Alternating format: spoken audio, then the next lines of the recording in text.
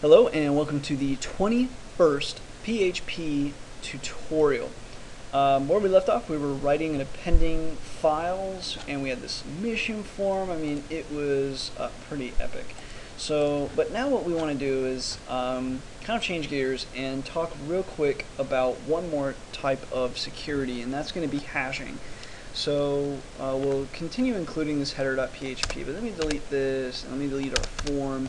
And let's just start nice and clean. Now, what hashing is kind of like a way to obfuscate your text data, and it's kind of like it's a one-way encryption. But it's not like legally backed encryption. Okay. So like in my Python tutorials, I showed how to do like 128-bit AES encryption.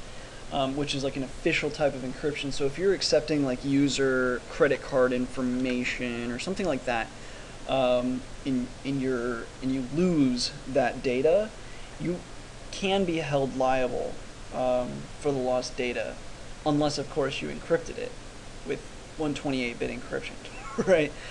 So hashing is not necessarily the most secure way to do it, but it is a pretty popular way to at least take steps towards securing data, and then later on I'll show you even further how you can even better secure that data.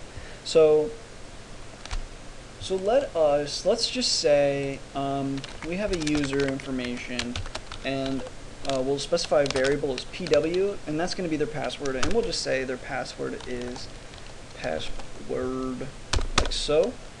And then to use hashing, it's just MD5. So we'll just call this hashed equals MD5, and then within here we want to apply this to password.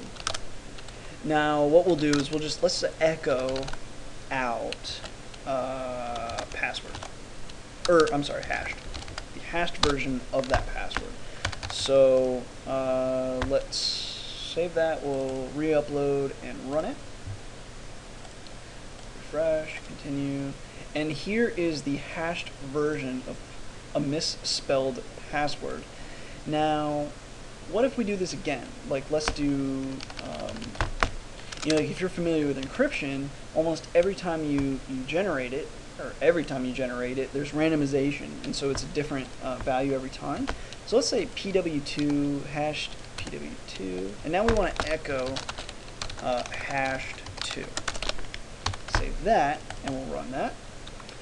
It's on the same line. Let me go ahead and append a quick break here, or a couple breaks.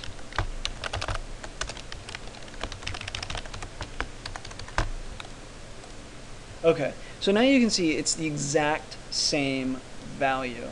And so the point of hashing is usually what people hash are passwords. So what you'll have is a system that when a user specifies their password, it hashes it immediately and saves their password. It never saves the actual lettering password. Instead, it saves the hash of password. And then what happens when they go to log in is they type in password, it runs it through, it like converts it to the MD5 hashing, and then it compares this to that, and it sees, okay, that was a match. And it continues on. So then what happens if you, just to show you, let's change up password and let's actually spell password right the first time. So we'll save that and re-upload it. Refresh, and you can see it's like almost like completely different. But if it is identical, it's the same. So this presents a little bit of a security risk in the way that means there is a finite number of combinations, and everyone who uses MD5, no matter what the website is, if the user's password is password, it's going to look just like this. So what happens is, and the reason people do this is in case someone gets database access and like downloads the database, instead of the actual password, they get this numerical data, which is pretty much worthless. They can't log in with it. But if they have a really large database that has all kinds of combinations in it converted to hash values, they could theoretically build up a database. So to give you an idea of this, it would take a while, right? Because Like say, you've got 26 types of characters that you could have, and let's say you've got, a maximum of 3, just as an example, password, it would be 26 by 26 by 26.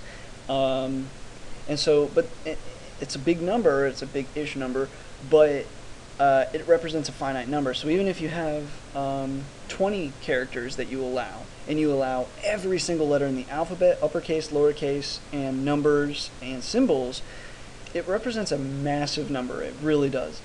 But it's a finite number, and it's not massive enough for a bunch of computers to never crack. In fact, it would, it might take a couple years or something like that, but I'll tell you this, the year is 2013. MD5 hashing has been around for quite some time. It's been done. There are already websites out there that will convert hash to code, because it's just, it takes a while to build the database, but once you have it, every time password is going to equal this. So then all it takes is like, okay, well, we got this hash value, we send it through the database of hashes, it finds it in like a split second, So it's not the best thing that you can do, but it is a proper step. So what's the next step that you can do to better secure that? And that's going to be what's called salting. And if you want to know what salting is, I suggest you consult the next video. As always, thanks for watching, and until next time.